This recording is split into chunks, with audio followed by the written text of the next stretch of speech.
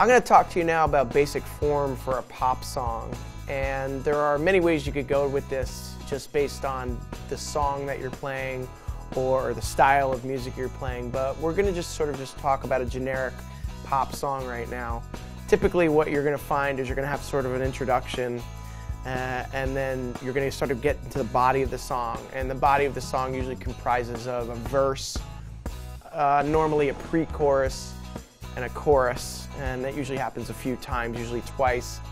After the second chorus may come a bridge or some sort of a solo, like a guitar solo or a keyboard solo or piano solo, even a vocal thing. And then oftentimes it returns back to another verse or a pre-chorus, usually ends in something called a double chorus, where the chorus happens twice, and typically ends after that. That's your usual form for a pop song. There, of course, is many variations and ways to get in and out of that, but that's a good place to start. From a drumming perspective, it's up to you to outline how that works. Each section has a certain amount of bars that you play. 8 bars is typical, sometimes 4 bars is typical. And what you would do is vary what you play depending on the section. A lot of times in a verse, what you're going to find is you're going to play like a tight hi-hat and a standard, easier, lighter groove. When you get into a pre-chorus, it might pick up a little bit and go into a looser hi-hat or maybe even perhaps the ride cymbal. And then when you get into a chorus section, you'll probably go to the ride cymbal and come off the pattern that you were doing before.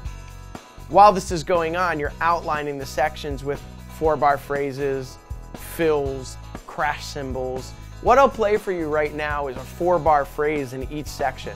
I'm going to start with a standard pattern on a closed hi-hat, go to a little bit of a busier or looser pattern for a pre-chorus, and finally end up on a pattern for our chorus on the ride cymbal with maybe some left foot action in there. And I'm going to start with some easy grooves and some easy fills to work up into the end of the section. It'll sound something like this. 1, 2, 3, 4.